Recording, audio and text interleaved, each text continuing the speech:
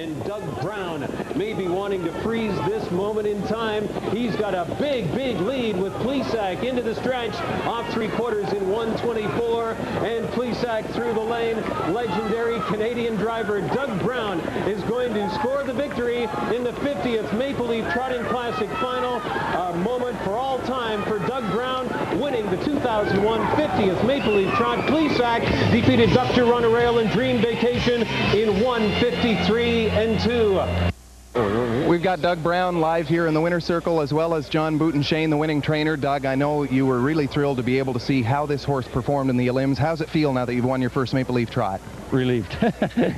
Oh, what a great horse. I can't say anything about him. He's just powerful and as tough a trip as he got, and he was still so game at the wire. He's just a great horse. Were you surprised the way that Tony Butt didn't let you clear to the front quite as quickly as he may have, given those early fractions?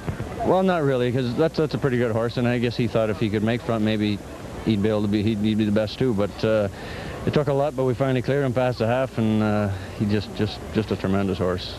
You've got tears in your eyes right now. Why is this such an emotional moment for you? Well, I got allergies for one thing. I'm allergic to horses, but something like this does bring a tear to your eye for sure. It's just a great feeling.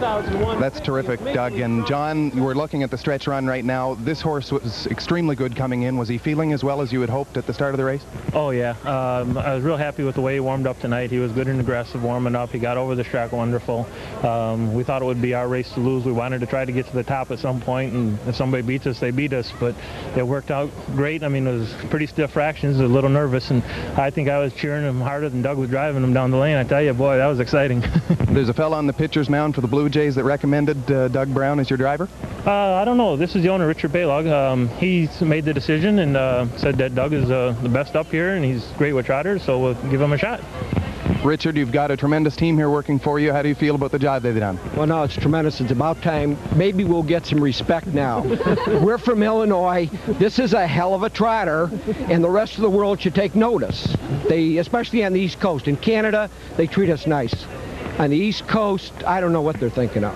I want to know also, where's Varin? Varin grabbed the money, left, went back to Europe. If he looks this horse in the eye, it's a different story. That sounds like a challenge. Maybe we'll get to see it. Absolutely. Well, he's a coward, okay? He took the money, ran, everything worked out perfect for him.